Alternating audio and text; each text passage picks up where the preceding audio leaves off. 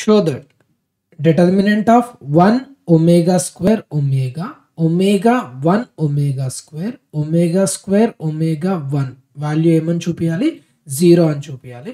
ఒకవేళ మీకు matrices determinant topic idea లేకపోతే first matrices part 1 part 2 videos చూడండి, అక్కడ బేసిక్స్ ఉంటాయి. ఆ తర్వాత ఈ వీడియో చూడండి. సో ఫస్ట్ LHS తీసుకుందాం. సో LHS ఏంటి? Determinant of 1 omega square omega 1 omega square omega 1.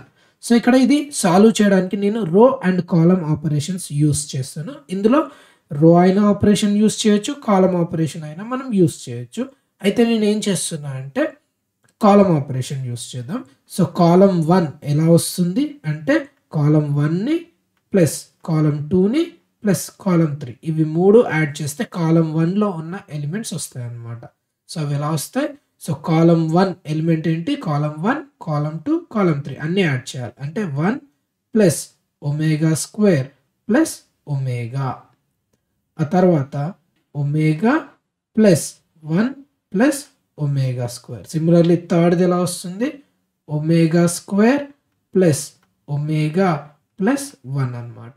తర్వాత మిగతా కాలమ్స్ సేమ్ అలానే omega square omega 1 omega square and omega 1 అలానే ఉంటాయి. అండ్ ఈ 3 కాలమ్స్లో నుంచి మనం ఏం కామన్ తీయొచ్చు? 1 plus omega square plus omega square same ఉంది కాబట్టి నేను కామన్ తీసేస్తున్నాను. సో ఏం కామన్ తీయొచ్చు? 1 ప్లస్ ఒమేగా స్క్వేర్ని మనం కామన్ తీయొచ్చు. అప్పుడు ఏమవుతుంది? కాలమ్ 1 1 1 1 అవుతుంది. మిగతాది omega square omega 1 omega square and omega 1 అవుతుంది.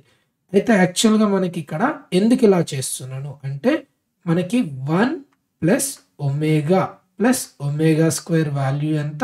0. సో అందుకే నేను కాలమ్ 1 కాలమ్ 2 కాలమ్ 3ని యాడ్ చేస్తున్నాను. ఇప్పుడు ఈ వాల్యూ ఎంత?